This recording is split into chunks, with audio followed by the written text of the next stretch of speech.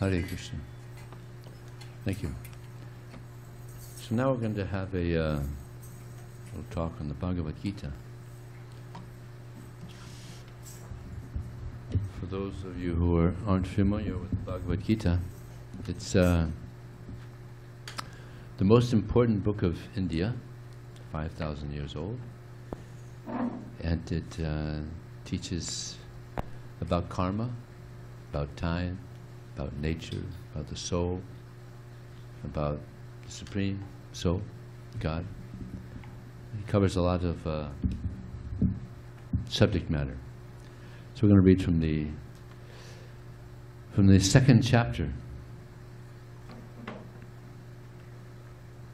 Apoyamanam machala patishtam samudam apa pravasanti yadva tadvat kamayam pravasanti sarve sasantin apnopti nakama kami. Krishna says,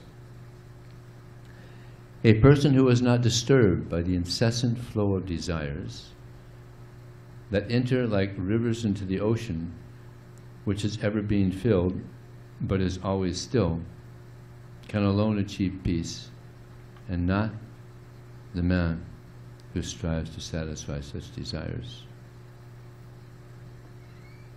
And here's Prabhupada's commentary. Prabhupada is the founder acharya of this International Society for Krishna Consciousness. Although the vast ocean is always filled with water, it is always, especially during the rainy season, being filled with much more water. But the ocean remains the same, steady. It is not agitated, nor does it cross beyond the limit of its brink. That is also true of a person fixed in Krishna consciousness.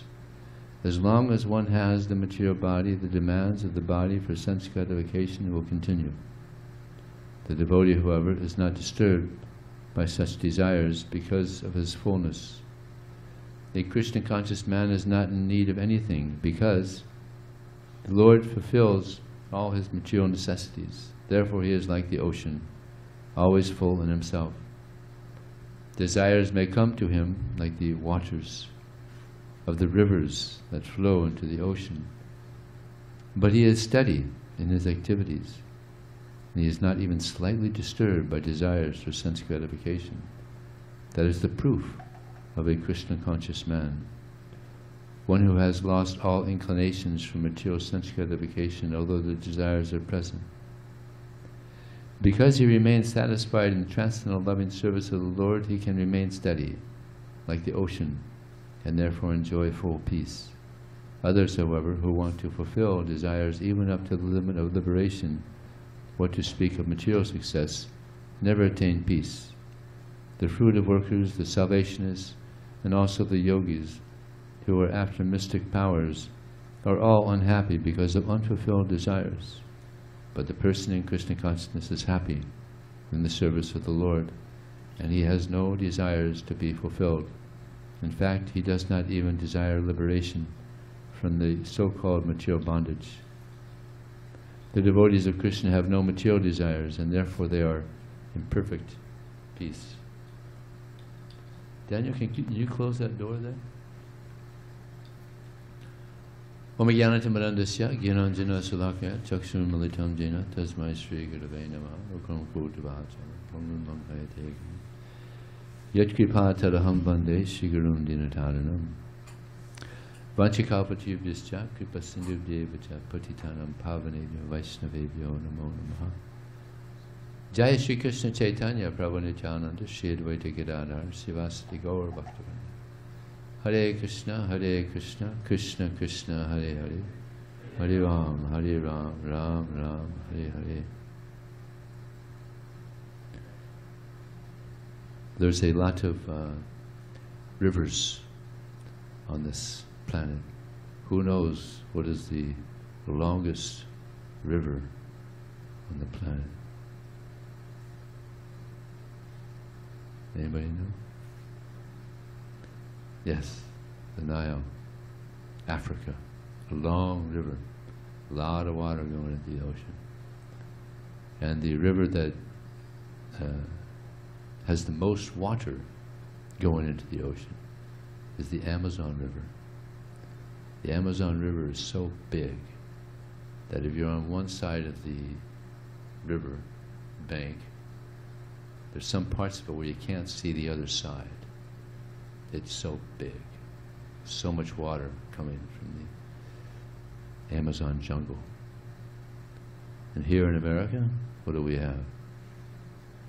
Mississippi. I don't know if the Colorado River's, any water still coming down there? Not much coming down anymore. So many rivers going into the ocean, but we don't get overflooded, fortunately, right? We're so close to the ocean. It stays there, at the brink there. So similarly, a devotee, so many desires may come. Desires that are good for the advancement in spiritual life, he keeps those. And others he rejects. So many desires come. But many we have to reject. It's like you're all here. You had a desire to come here and do some kirtan, maybe hear some wisdom, take some Krishna prasadam. Good desire. And yeah, by accepting these good desires, we grow spiritually. But there's other desires that we have to reject. So many, even evil desires.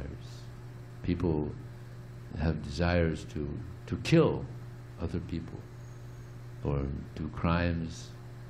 It's like there's people that very intelligent, but they do these crimes that take sometimes years, and it's called the heist. You know, and they steal, I don't know, millions of dollars, but they could be utilizing that intelligence in better ways. But they listen to this, these evil desires, stealing, killing, pilfering. So, how to follow the good desires? Well, by association with people who live a spiritual life that helps to follow the good desires. I have some friends in Australia. They're traveling around the country and they're distributing our books. And a friend just sent me this little text. And they were in one park, and in this park there was a blackboard. And on the blackboard it said, "Before I die, I want to," and then it's blank. So people go up there and write what they want to do before they die. I don't think we have anything like that in America. So one person wrote, "I want to get as much stuff as I can before I die." Actually, he said, I want to get as much stupid stuff as I can before I die. And a devotee wrote, "I want to be wise before I die." Another person, I want to get married. So people are writing different things. So what do we want before we die? It's our choice. So an intelligent person will investigate, find out what is the best thing. What is the best thing I can do for myself before I die?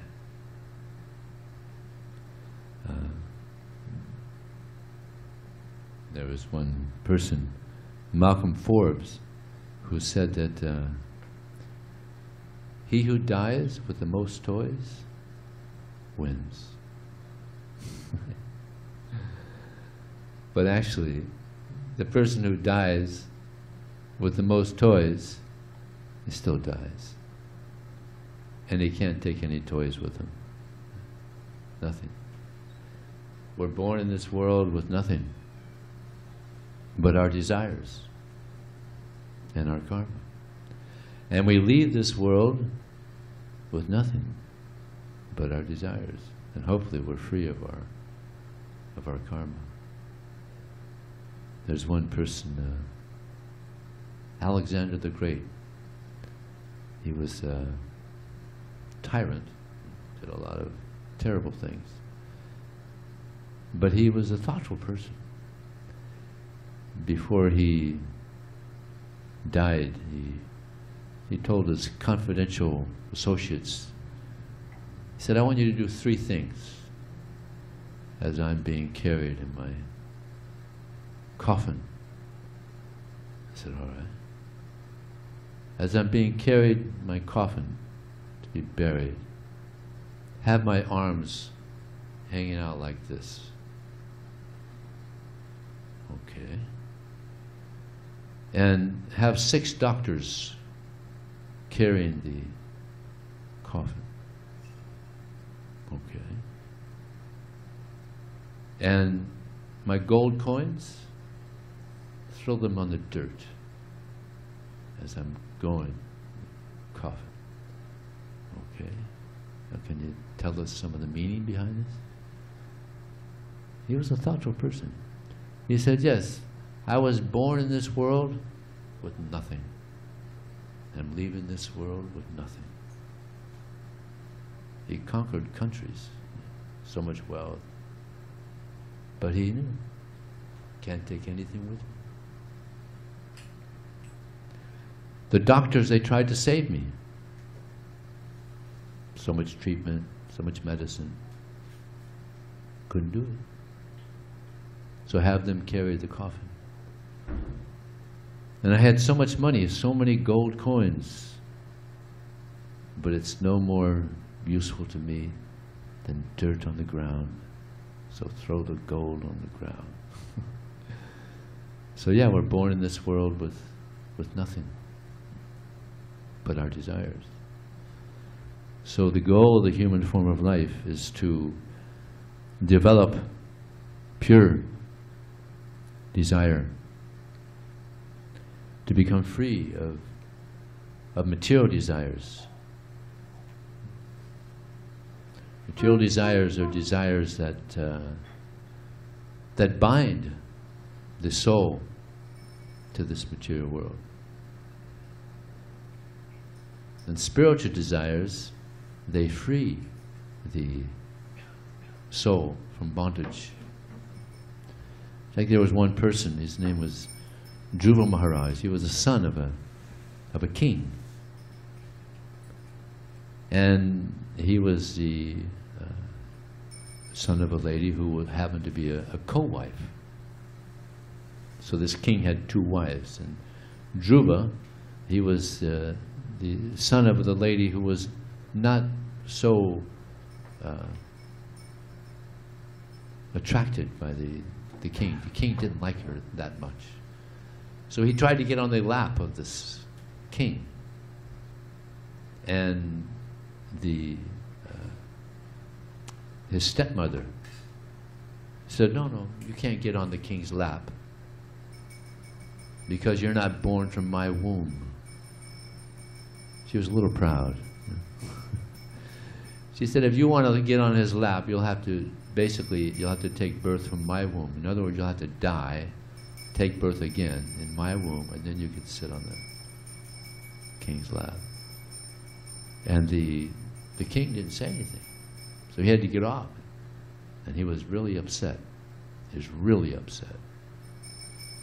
So he went to his mother, crying, really upset.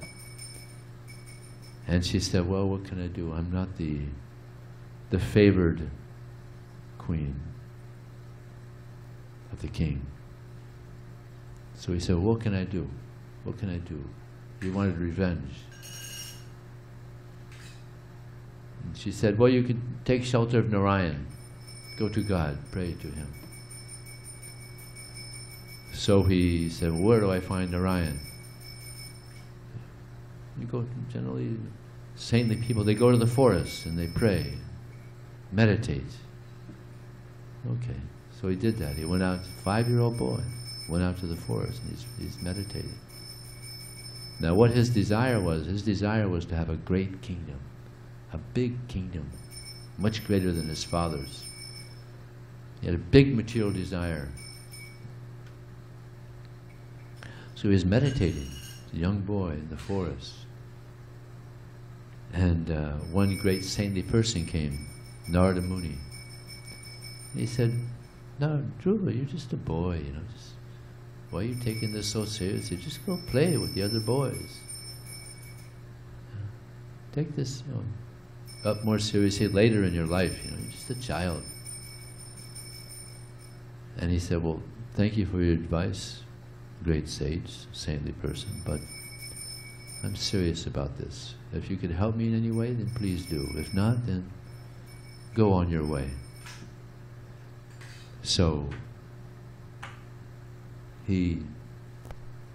Narada Muni, he gave him a mantra to chant. Like we were just chanting a mantra ourselves. So he was given a mantra to chant. Om Namo Bhagavate Vasudevaya.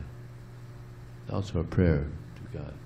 So he was chanting this and he became very, very pure by repeating this mantra. He became so pure that he gave up all material desires completely. And he said, "Kachang viching vang api divyaratnam swamin katortosi vanam nyache." He said, "I desired to have a great kingdom. But that's like desiring to have broken glass. Yeah. No more significant than broken glass. How valuable is broken glass? No value at all. We put it in the trash." So that's what he compared getting a big kingdom. Because now I have Krishna. It's a great jewel, valuable jewel. So I have no desire now, no material desire. So this is the result of practicing spiritual life. One becomes pure, you become peaceful, satisfied. This verse, Krishna says that if we don't give in to these material desires, we become peaceful, satisfied. Everybody wants to be peaceful and satisfied, right? We all want that. But Krishna explains here, the way to be peaceful is don't give in to material desires. To find out what are spiritual desires, and do that. Then you'll be peaceful. There's a lot of anxiety in the world. This material world is called Vaikunta. Excuse me. It's called Kunta. Kunta is a place where there's so much anxiety. The spiritual world is called Vaikunta, where there's no anxiety. It's like, you know, this saying that this midlife crisis. You've all heard this term, midlife crisis. You know, how people aren't satisfied the way their life is going. They have a midlife crisis.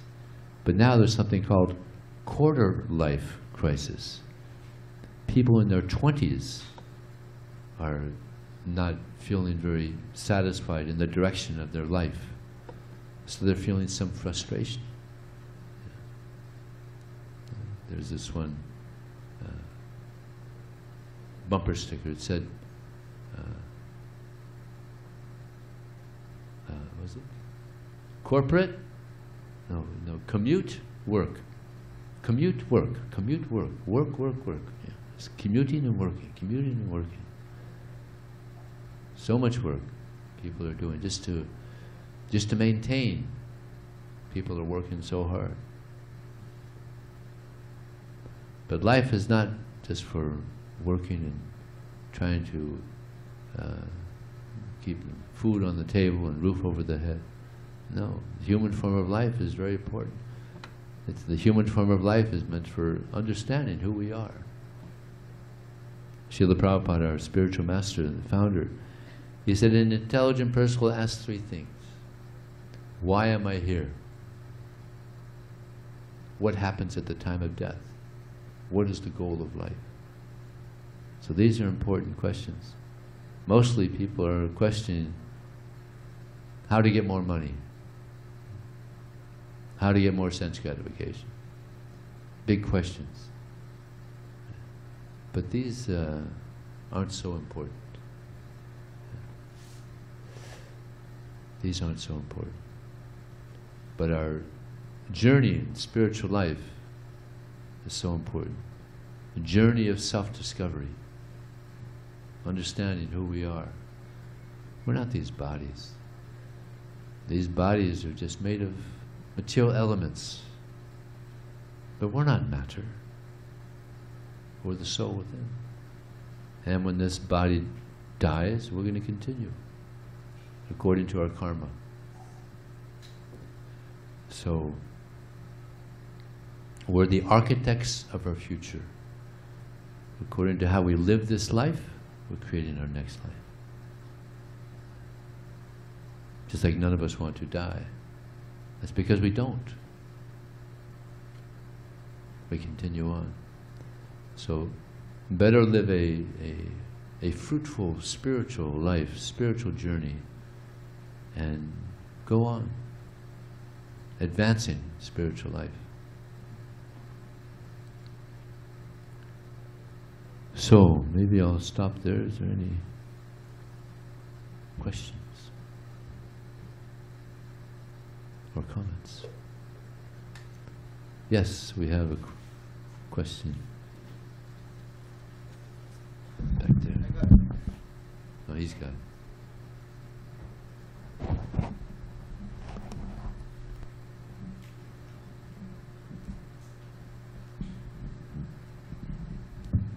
Hare Krishna, thank you for the class.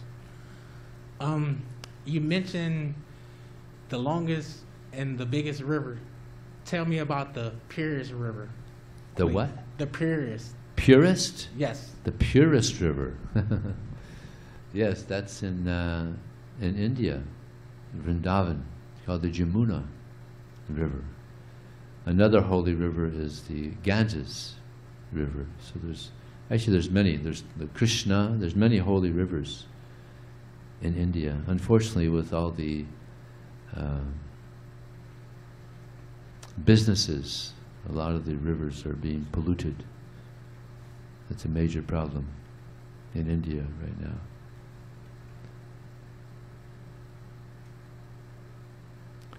You had a question?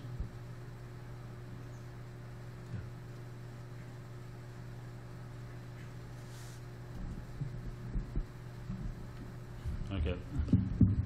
Thank you very much for your talk. I have like two questions. One of them is just fun. One of them is like just curiosity. Number one, first of all, there is a wall like that in San Diego. This is what you want to do before you die, and at least it was there, but it's in Hillcrest on University. Oh, there's a place where you could, oh no, that's cool. Yeah. Now we're finding out something new. Yeah, I wrote on it once, so. Okay. I forgot what I wrote.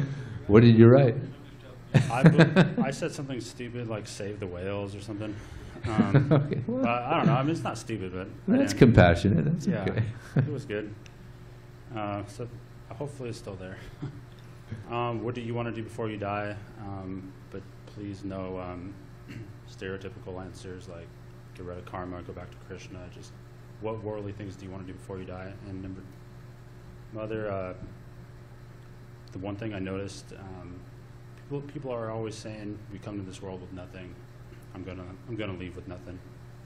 But then I was thinking about it, and we are born in this world with literally everything. We're born with parents. We're born with medical equipment. We're born with blankets, cribs, toys, love, 24-hour protection and care, a roof. Like, we're literally born with everything. And if you're truly not born with anything, you don't last more than a couple hours. So we're literally born with everything. So when we leave, I totally agree, we don't take anything with us, but we leave things behind for people. And I don't know, I get the point of your philosophical lesson, obviously, and I agree with it. But I'm just saying, like, it's one thing that I just like playing devil's advocate.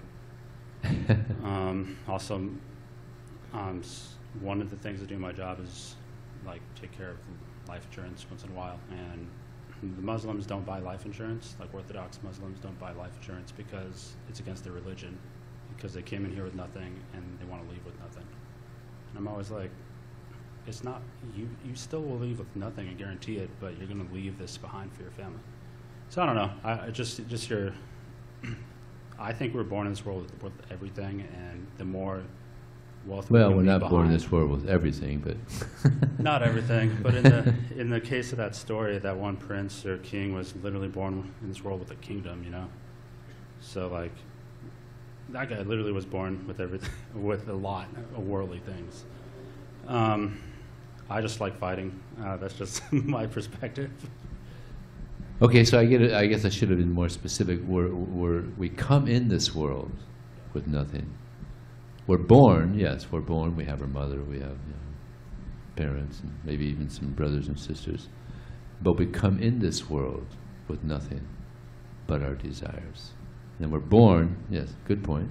Mother, father. You got a house. Some people have a house. Some don't.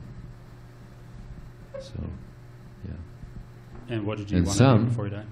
Some, the mother has the child and they put him up for adoption. So they have I guess, foster parents. Yeah. Yeah, good point. Thank you. And what did you want to do before you died? What do I want to do before I die? Become a pure servant of Krishna. Okay. Awesome. Big challenge. Yeah. All right. Not Thank you. easy. Yes, Thank we you very have much. a question up here in the front. Thank you for a wonderful talk, bro. Thank you. And the story of Dhruv Maharaj, that was also good. It's a good example where he went in with a material desire, but then Big through the material proper- desire. through the proper, because of his meditation, because that was proper, it got converted, and he achieved tranquility to a state where he didn't need any of the material desires anymore. Yeah. But sometimes in our life, even our spiritual desires, even if they are like really good desires, they are also met with hardships, with obstacles and stuff. So even having a good spiritual desire, like wanting to come, wanting to like have, good association, sometimes, it's not always possible. Yeah. And that might disturb our peace of mind sometimes. So your thoughts and comments? There's danger even on the royal roads. Yeah. So yeah. Yeah, it's the material world. Srila Prabhupada used to say, spiritual movement in the material world, a very difficult proposal. So we're trying to advance spiritually in the material world where there's so much, we're getting bombarded by weapons of mass distraction. Right? There's so much distraction. Yeah. With all the devices we have and movies and television, all these things that distract us. So we have to be very careful on this royal road of this spiritual journey. Otherwise, we can very easily be pulled off the path. So you have to be careful. Thank you, bro. Yes. Prabhu, could you explain the meaning of the mantra Om Namo Bhagavataya Vasudevaya, which you... Om Namo Bhagavate Vasudevaya. It's a prayer to Krishna, offering respects to Om Namo Bhagavate Vasudeva, to Vasudeva, Krishna. It's offering respects to Krishna, Vasudeva. So, yeah. By offering respects to Krishna, to God, we get purified. Therefore, you might see devotees, sometimes we bow our heads, we offer respects to Krishna. Yeah. And the Hare Krishna mantra, it's also like it's a offering respect and prayer, asking for service to Krishna. And there's one back there, I believe. Yeah. Someone want to bring the microphone to her? Hi. Oh yeah. I understand the concept of reincarnation. Yeah. However, is not looking to the afterlife as a means kind of missing the point? In what way? In that, if you're truly feeling fulfilled, wouldn't you need to not seek something outside of the here and now for some form of future fulfillment? Yeah, someone who's advancing spiritually is not so interested in getting a high afterlife. You know, like people can go to the heavenly planets where the life is so opulent, wonderful. But someone who's advanced spiritually, you're right, he's not interested in having an opulent afterlife. Someone who's advanced spiritually, they want to go back to the spiritual world, to the kingdom of God. But to do that, one has to live a very pure life. But that's the goal for someone who's actually... Is there no balance between appreciating both the material and the spiritual at the same time? Yeah, you can appreciate.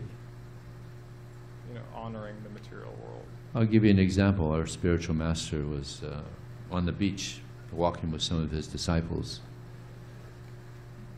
And the disciples said, they were walking on this beach of the Pacific Ocean, and said to Prabhupada, "Prabhupada, isn't the ocean beautiful?" And Prabhupada said, "Yes, we appreciate it, it's beautiful. But don't get too close. Don't get too close, because the ocean is dangerous. So many people die in the ocean. It's beautiful, we appreciate, but don't get too close." Just like we appreciate the beauty of this world, you know, there's nice sunsets and sunrises and flowers. Prabhupada said that the flowers are the smile of God, and the birds singing is the whisper of Krishna. So we appreciate the beauty. Yeah. But we should mostly appreciate the person who's creating the beauty. Where's all this beauty coming from? Where's all this coming from that we are appreciating so much? From the Supreme Krishna.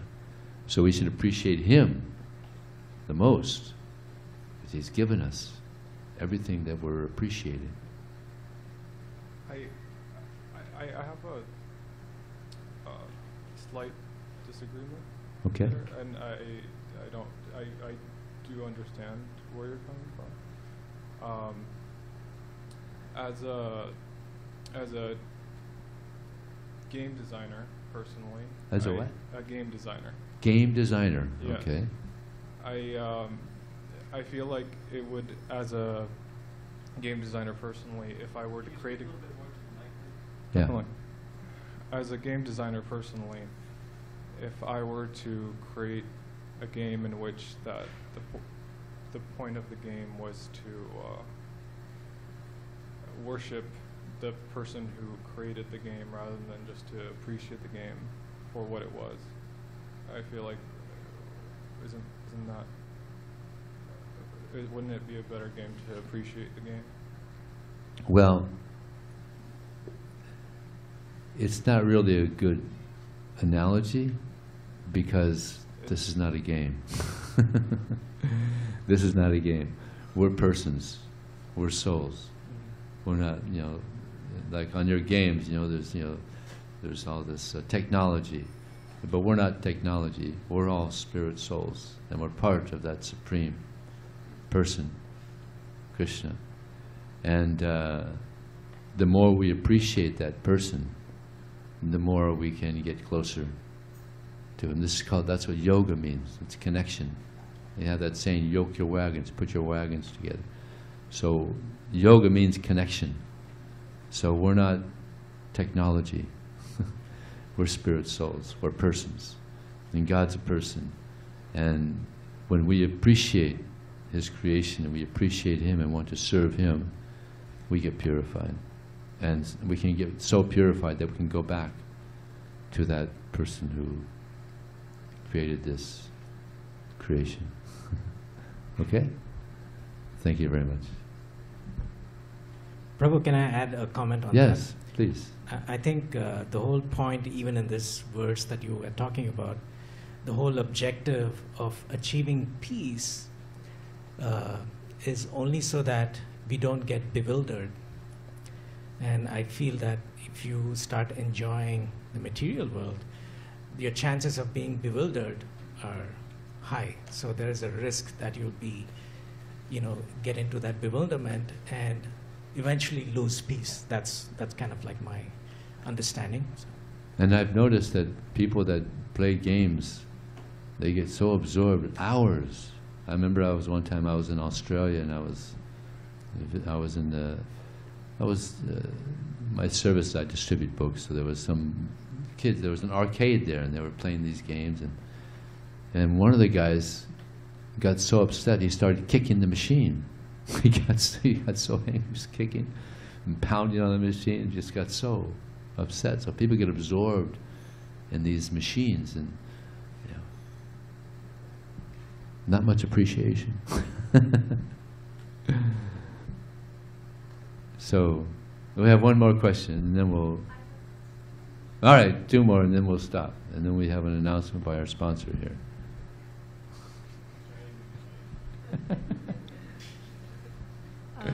Gave his life. So I have a question regarding the karma. Like the karma is like good or bad, and if you do good karma, you are going to get good result out of it, and bad karma, you have to pay like penalty for that. Do you really think it happens in this world? I mean, just out of curiosity, because if this is the case, and really this spiritual things works, and there is some supreme power who takes care and see this thing, then there should be such kind of people, or maybe a bad thing should be taken care, or the balanced. So what do you say? I mean. Okay. Yeah, people do things that are against the law here in the government, right? And they get reaction for that. They commit a crime, they get a reaction. There's about 2 million prisoners in this country now. So they do something that's against the laws of the government, and they get a reaction. So there's also subtle laws, just like sometimes people do illegal things in this world. And they think they get away with it. Some people get away with it. Even some people kill another person. They don't get caught. And they think they got away with it. But no, everything's being observed. So there's subtle laws, and there's gross laws, and everything is being observed. It's like Prabhupada when he was in Scottish Churches College many years ago. The teacher said, what is this karma? If there's karma, then there has to be someone who's observant, who's seen what we're doing in order for there to be a reaction. But this teacher wasn't aware that within everyone there's a super soul called the Paramatma. And he's observing everything that all of us are doing. And everything is being tallied. Whatever we do is being recorded. And just like in the stores here in San Diego, they're buying things, they're selling things, and they're accepting so much money. At the end of the day, they push one button and everything comes up, the results of the day. So at the end of our life, one button will be pushed, and this is what we're going to get. Krishna knows exactly what we deserve. So better live a good life. So you think the people are going to pay for their karma in this world itself? Oh yeah. Well, sometimes in this life, sometimes next life. Just like there's some people that are born blind. It's not that God is spaced out and He didn't know what He's doing. No, they did something. Some people, some people are paraplegic. Why? Some people are born into very wealthy people's families and strong and healthy, intelligent. Why? There's no accident there. It's a reaction due to past activities, karma. And people do good things. If people do good things, that means they have to come back and get the good result. People do bad things, they have to come back and get the negative result. So better become free of all karma, good karma and bad karma. And also one more thing, like I'm curious about the balance between the spiritual world as well as the materialistic. So say if we all become spiritually fed and we just think about the Krishna and everything, we don't care about the materialistic world. So do you think there will be any sort of development, like if somebody Any is sort not of what? development, Development? if somebody is not passionate for building some technology, and so in that case there will not be technology development. The people should be going for their passion and the materialistic world also, and same time there should be some sort of spiritual balance. So do you think this balance should be there rather than just going for one path? No, that's okay, yeah. We have so many devotees that are doctors and engineers and businessmen. So they're serving Krishna, but at the same time they're doing their occupation. What do you do? What kind of work do you do? Oh yeah, IT. So he's a devotee, strict devotee, very strict devotee, but he does IT, he works, he's got a family. So many devotees around the world are like that. Yeah, there's a proper balance. Okay, thank you. Is it okay if we discuss your question over dinner? It's getting late. Is that all right? Can we do that? No, it's all right, or yes, it's all right? No, we like to discuss. It's just the dinner's here, it's getting cold, and we just want to move on, so that's what anyways. So yes, thank you all for attending. We'll be having this next week, so feel free to stop by again. And yeah, thank you very much. Hare Krishna.